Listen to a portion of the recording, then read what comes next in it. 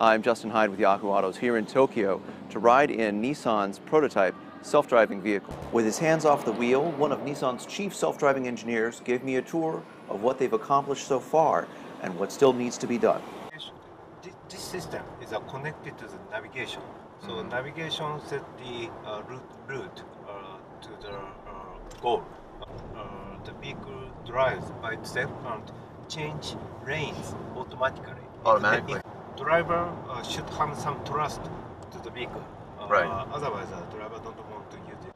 So what does the software not do yet that you want it to do in the future? You need to have the software to let the vehicle adapt to various conditions that occur in real traffic. For example, sudden cutting or motorcycle driving in between the vehicles, or a pedestrian crossing, even if the light is red.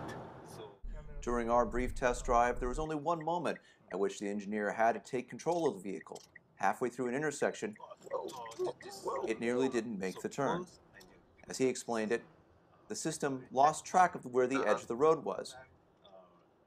It's one example among dozens that Nissan will have to address before it's ready to put this car in the public's hands in the year 2020. For Yahoo Autos, I'm Justin Hyde.